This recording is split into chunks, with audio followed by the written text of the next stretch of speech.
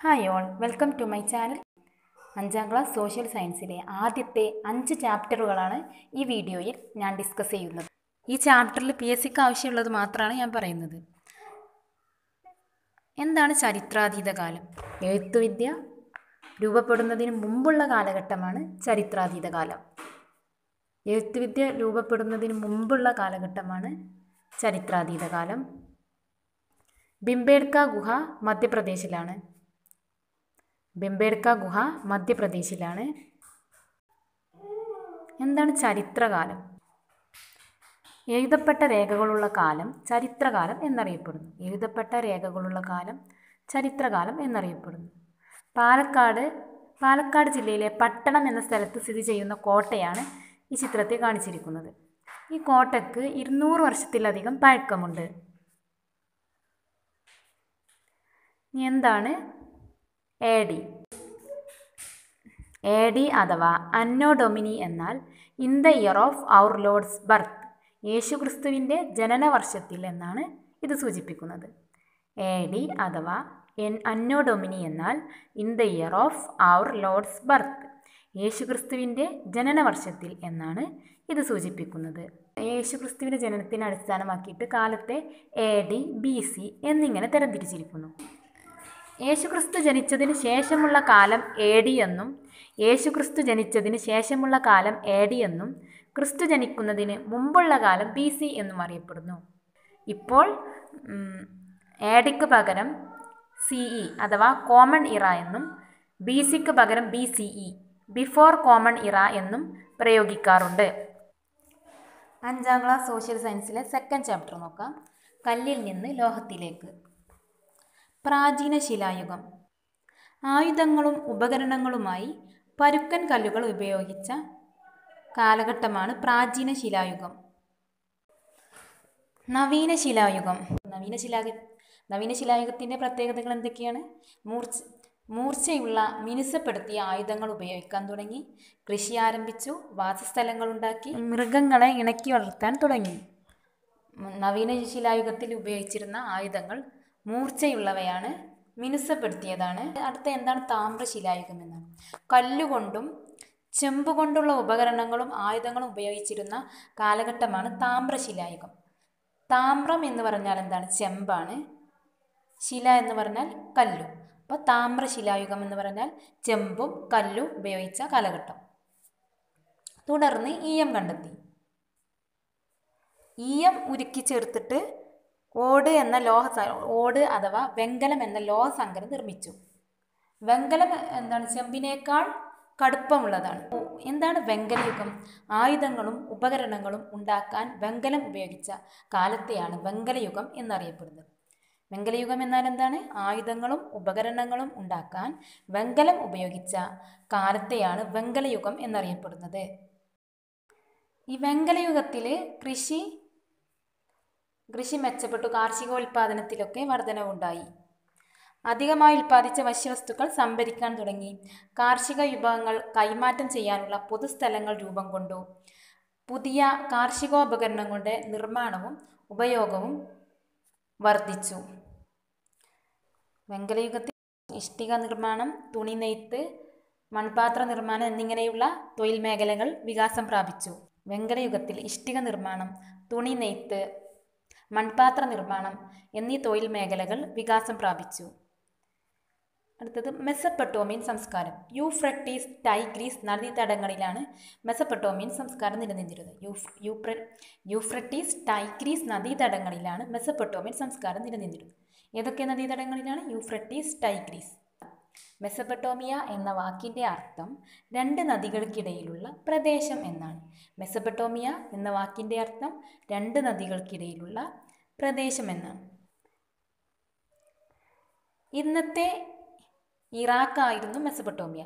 ഇന്നത്തെ ഇറാഖാണ് Mesopotamia. Cuneiform ലിപി രൂപം കൊണ്ടത് മെസപ്പൊട്ടേമിയയിലാണ്. മെസപ്പൊട്ടേമിയയിലാണ് രൂപം കൊണ്ടത്. സിഗുറാത്തുകൾ മെസപ്പൊട്ടേമിയൻ സംസ്കാരത്തിൻ്റെ ശേഷിപ്പുകളാണ്. മെസപ്പൊട്ടേമിയൻ സംസ്കാരത്തിൻ്റെ ശേഷിപ്പുകളാണ്. ക്യൂണിഫോം ലിപി. ക്യൂണിഫോം ലിപി പുരാതന എഴുത്തുലിപികളിൽ ഒന്നാണ്. ക്യൂണിഫോം ലിപി സുമേറിയയിലാണ് ആരംഭിച്ചത്. പുരാതന എഴുത്തുലിപികളിൽ ഒന്നാണ് ക്യൂണിഫോം ലിപി. അത് ആരംഭിച്ചത് സുമേറിയയിലാണ്. ആപ്പിൻ്റെ രൂപത്തിലുള്ള ചിത്രലിപിയാണ് ക്യൂണിഫോം ലിപി. ക്യൂണിഫോം ലിപിയുടെ എഴുത്തു പ്രതലം കളിമൺ പാളികളായിരുന്നു. ക്യൂണിഫോം ലിപിയുടെ എഴുത്തു പ്രതലം കളിമൺ പാളികളായിരുന്നു. സിഗുറാത്തുകൾ. സിഗുറാത്തുകൾ എന്നാൽ പുറം ഭാഗം ചുട്ടെടുത്ത ഇഷ്ടികകൾ കൊണ്ട് നിർമ്മിച്ച ദേവാലയ സമുച്ചയങ്ങളാണ്. പുറം ഭാഗം ചുട്ടെടുത്ത ഇഷ്ടികകൾ കൊണ്ട് നിർമ്മിച്ച ദേവാലയ സമുച്ചയങ്ങളാണ് സിഗുറാത്തുകൾ. ഇതിൽ ഉർ എന്ന നഗരത്തിലെ സിഗുറാത്ത് ഇന്നും സംരക്ഷിക്കപ്പെടുന്നു. സിഗുറാത്തുകളിൽ ഉർ എന്ന നഗരത്തിലെ സിഗുറാത്ത് ഇന്നും സംരക്ഷിക്കപ്പെടുന്നു. ഈജിപ്ഷ്യൻ സംസ്കാരം. നൈൽ നദീതടത്തിലാണ് ഈജിപ്ഷ്യൻ സംസ്കാരം വളർന്നു വന്നത്. ഈജിപ്തിനെ നൈലിൻ്റെ ദാനം എന്ന് വിശേഷിപ്പിക്കപ്പെടുന്നു. ഹൈറോഗ്ലിഫിക്സ് ലിപി ഈജിപ്തിലാണ് രൂപം കൊണ്ടത്. ലോകപ്രസിദ്ധങ്ങളായ പിരമിഡുകൾ ഈ സംസ്കാരത്തിൻ്റെ ശേഷിപ്പുകളാണ്. ഹൈറോഗ്ലിഫിക്സ് ലിപി പുരാതന ഈജിപ്തുകാർ ഉപയോഗിച്ചിരുന്ന ലിപിയാണ് ഹൈറോഗ്ലിഫിക്സ് ലിപി. പുരാതന ഈജിപ്തുകാർ ഉപയോഗിച്ചിരുന്ന ലിപിയാണ് ഹൈറോഗ്ലിഫിക്സ് ലിപി. ചിഹ്നരൂപവും അക്ഷരരൂപവും കൂട്ടിച്ചേർത്തതാണ് ഈ ലിപി. ഹൈറോഗ്ലിഫിക്സ് ലിപി ചിഹ്നരൂപവും അക്ഷരരൂപവും കൂടിച്ചേർന്നതാണ്. തടിയും പാപ്പിറസുമാണ് എഴുതുവാൻ ഉപയോഗിച്ചിരുന്ന പ്രതലം. ഈ ഹൈറോഗ്ലിഫിക്സ് ലിപി എഴുതുവാൻ ഉപയോഗിച്ചിരുന്ന പ്രതലം തടിയും അതുപോലെ പാപ്പിറസ് ചെടിയുടെ ഇലയുമാണ്. പിരമിഡുകൾ. ഈജിപ്തിലെ ഭരണാധികാരികളായിരുന്ന ഫറോവമാരുടെ ശവകുടീരങ്ങളാണ് പിരമിഡുകൾ. ഈജിപ്തിലെ ഭരണാധികാരികളായിരുന്ന ഫറോവമാരുടെ ശവകുടീരങ്ങളാണ് പിരമിഡുകൾ. കുഫു രാജാവ് നിർമ്മിച്ച ഗിസയിലെ പിരമിഡാണ് ഇവയിൽ ഏറ്റവും വലുത്. കുഫു രാജാവ് നിർമ്മിച്ച ഗിസയിലെ പിരമിഡാണ് ഇവയിൽ ഏറ്റവും വലുത്. ചൈനീസ് സംസ്കാരം. ഹൊയാങ്ഹോ നദീതടത്തിലാണ് ചൈനീസ് സംസ്കാരം നിലനിന്നിരുന്നത്. ഹൊയാങ്ഹോ നദീതടത്തിലാണ് ചൈനീസ് സംസ്കാരം നിലനിന്നിരുന്നത്. ചൈനയിൽ ഇന്ന് ഉപയോഗിക്കുന്ന വെങ്കല യുഗത്തിൽ രൂപപ്പെട്ട ലിപിയാണ് ഇന്നും ചൈനയിൽ ഉപയോഗിക്കുന്നത്. ഹാരപ്പൻ സംസ്കാരം. സിന്ധു നദീതടത്തിലാണ് ഹാരപ്പൻ സംസ്കാരം വികാസം പ്രാപിച്ചത്. ഈ പ്രദേശങ്ങൾ ഇന്നത്തെ ഇന്ത്യയിലും പാകിസ്ഥാനിലുമാണ്. ഹാരപ്പയിലും മികച്ച നഗരാസൂത്രണം നിലനിന്നിരുന്നു. അക്കാലത്തെ തെരുവുകൾ, അഴുക്കുചാലുകൾ, ധാന്യപുരകൾ, കച്ചവട കേന്ദ്രങ്ങൾ, ചുടുകട്ടകൾ കൊണ്ട് നിർമ്മിച്ച ബഹുനില വീടുകൾ എന്നിവ ആധുനിക ലോകത്തിനെ പോലെ അത്ഭുതപ്പെടുത്തുന്നതാണ്. ഹാരപ്പയിലെ ജനങ്ങൾക്ക് എഴുത്തുവിദ്യ അറിയാമായിരുന്നു. മോഹൻജദാരോ, ഹാരപ്പ, കാലിബംഗൻ,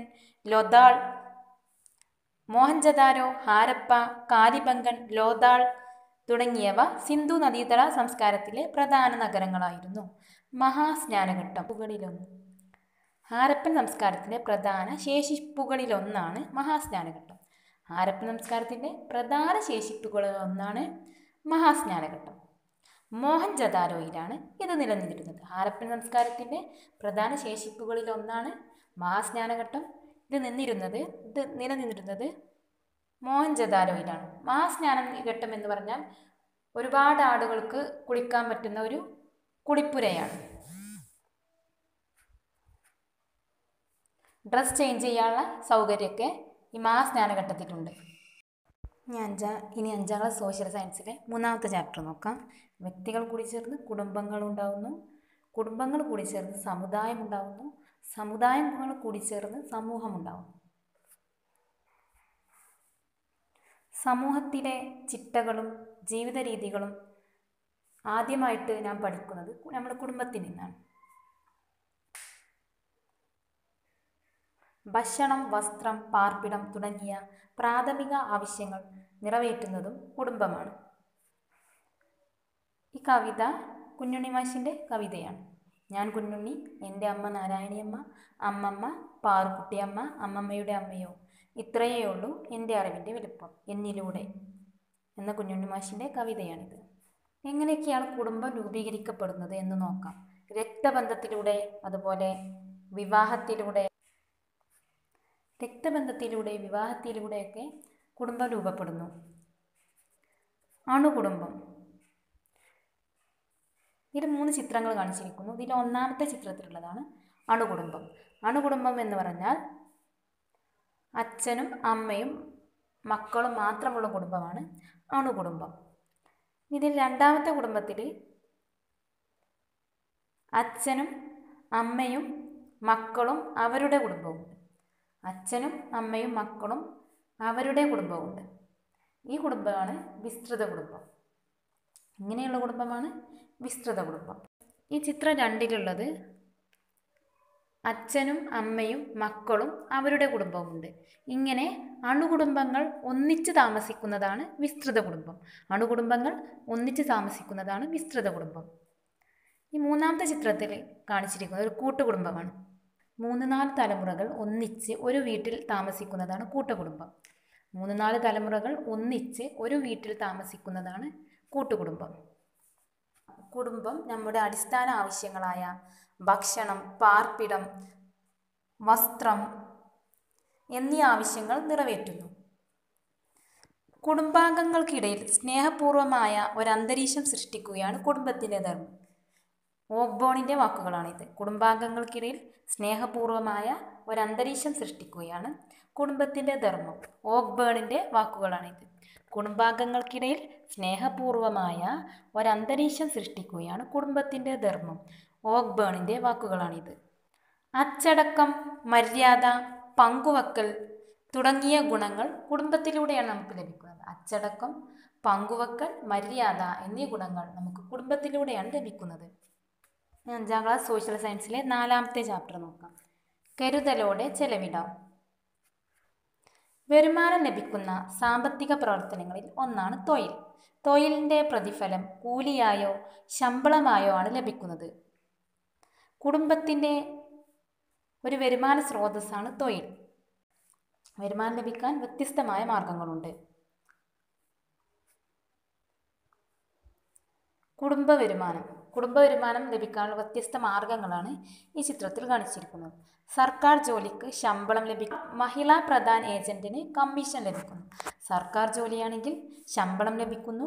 മഹിളാ പ്രധാൻ ഏജന്റിന് കമ്മീഷൻ ലഭിക്കുന്നു. കച്ചവടത്തിന് ലാഭം കിട്ടുന്നു. കെട്ടിട നിർമ്മാണ ജോലിക്ക് കൂലി കിട്ടുന്നു. കെട്ടിട വാടകയ്ക്ക് വാടക കിട്ടുന്നു.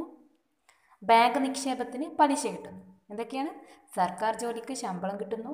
മഹിളാ പ്രധാൻ ഏജന്റിന് കമ്മീഷൻ ലഭിക്കുന്നു. കെട്ടിട നിർമ്മാണ ജോലിക്ക് കൂലി കിട്ടുന്നു. കച്ചവടത്തിന് ലാഭം ലഭിക്കുന്നു. കെട്ടിട വാടകയ്ക്ക് വാടക ലഭിക്കുന്നു. ബാങ്ക് നിക്ഷേപത്തിന് പലിശ ലഭിക്കുന്നു. എന്താണ് സാമ്പത്തിക സുരക്ഷിതത്വം? വരുമാനത്തേക്കാൾ കൂടുതൽ ചിലവ് വരികയാണെങ്കിൽ അത് കുടുംബത്തിൽ സാമ്പത്തിക പ്രതിസന്ധി ഉണ്ടാക്കും. വരുമാനത്തേക്കാൾ കൂടുതൽ ചിലവുണ്ടാവുകയാണെങ്കിൽ അത് കുടുംബത്തിൽ ഒരു സാമ്പത്തിക പ്രതിസന്ധി ഉണ്ടാവാൻ കാരണമാവും. എന്നാൽ ചെലവ് വരുമാനത്തേക്കാൾ കുറവാകുമ്പോൾ മിച്ചമുണ്ടാകുന്നു. മിച്ചം വെക്കുന്ന തുക കുടുംബത്തിൻ്റെ സമ്പാദ്യമാണ്. സാമ്പത്തിക സുരക്ഷിതത്വം ഉറപ്പുവരുത്താൻ സമ്പാദ്യം സുപ്രധാന പങ്ക് വഹിക്കുന്നു. സാമ്പത്തിക സുരക്ഷിതം എന്നത് മെച്ചപ്പെട്ട ജീവിതം നിലനിർത്തുന്നതിനോടൊപ്പം ഭാവിയിലുണ്ടാകുന്ന ചെലവുകൾ കൂടി നിറവേറ്റുവാൻ കഴിയുന്ന സാഹചര്യമാണ് സാമ്പത്തിക സുരക്ഷിതത്വം. അപ്പോൾ എന്താണ് സാമ്പത്തിക സുരക്ഷിതത്വം? മെച്ചപ്പെട്ട ജീവിതം നിലനിർത്തുന്നതിനോടൊപ്പം ഭാവിയിലുണ്ടാകുന്ന ചെലവുകൾ കൂടി നിറവേറ്റാൻ കഴിയുന്ന സാഹചര്യമാണ് സാമ്പത്തിക സുരക്ഷിതത്വം. മിതവ്യയശീലം. നമുക്ക് എല്ലാവരുടെയും ആവശ്യങ്ങളെ തൃപ്തിപ്പെടുത്തുവാനുള്ള വിഭവങ്ങളുണ്ട്. എന്നാൽ ഒരാളുടെ പോലും അത്യാഗ്രഹത്തെ നിറവേറ്റാനില്ലതാനും ഗാന്ധിജിയുടെ വാക്കുകളാണിത്.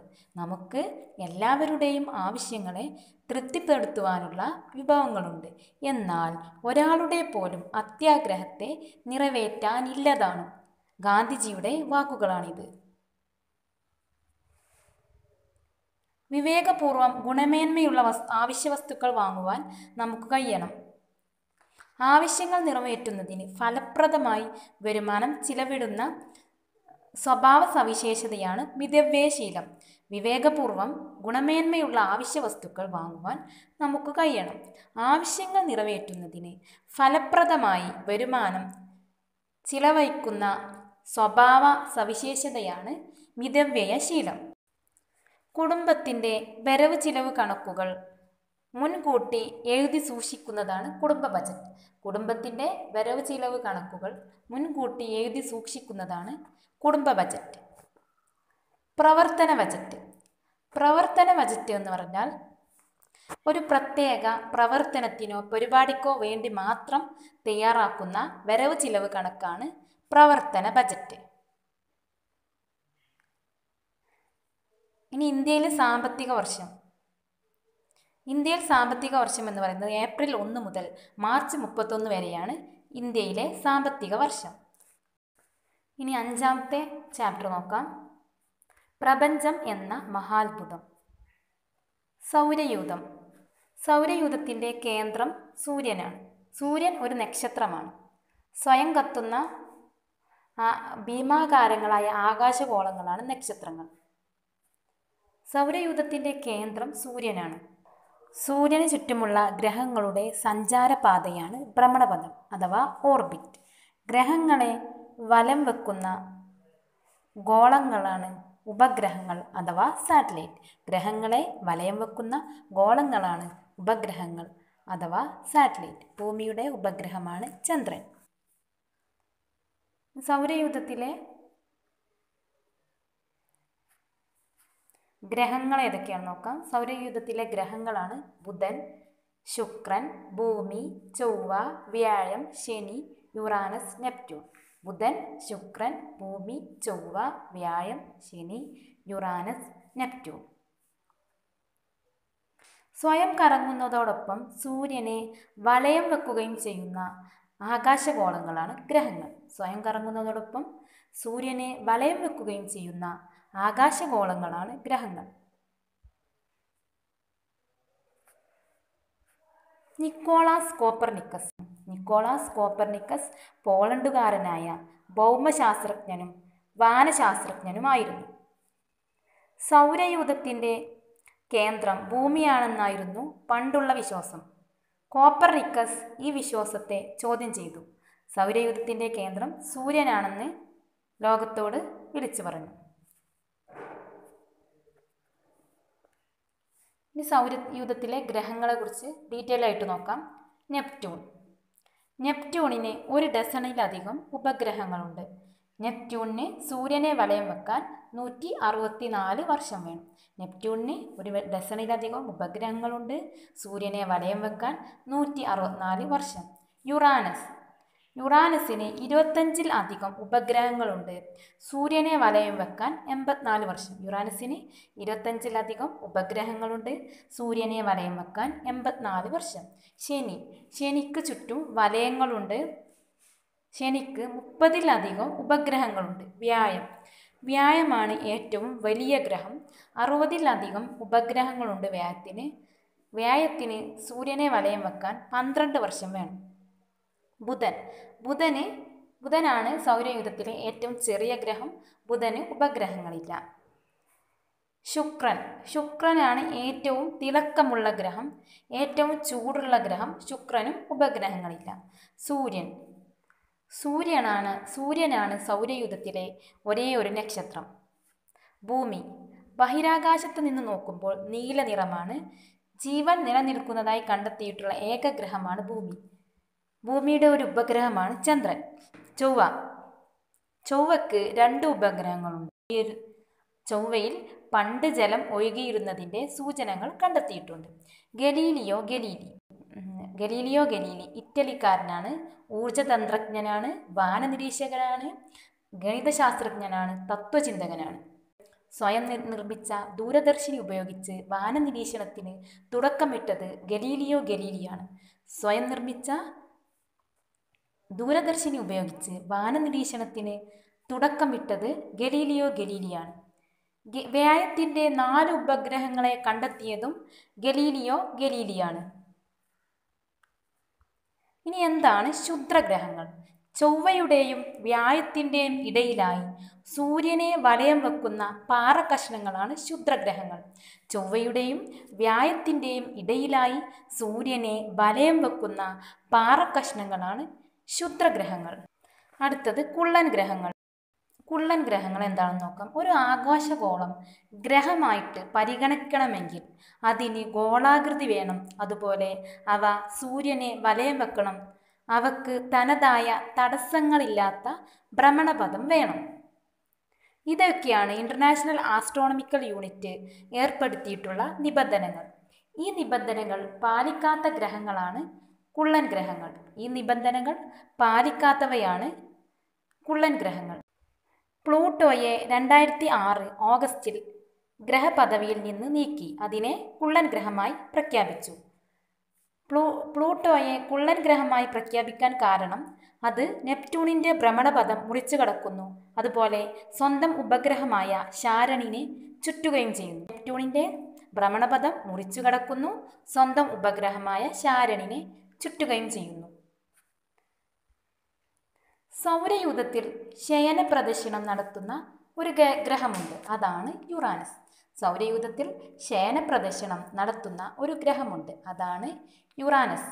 മറ്റു ഗ്രഹങ്ങൾ പമ്പരം പോലെയാണെന്ന് കറങ്ങുന്നതെങ്കിൽ യുറാനസ് വാഹനങ്ങളുടെ ചക്രം പോലെയാണ് കറങ്ങുന്നത്. മറ്റു ഗ്രഹങ്ങൾ പമ്പരം പോലെയാണ് കറങ്ങുന്നത്, പക്ഷേ യുറാനസ് കറങ്ങുന്നത് വാഹനങ്ങളുടെ ചക്രം പോലെയാണ്. യുറാനസ് കറങ്ങുന്നത് വാഹനങ്ങളുടെ ചക്രം പോലെയാണ്.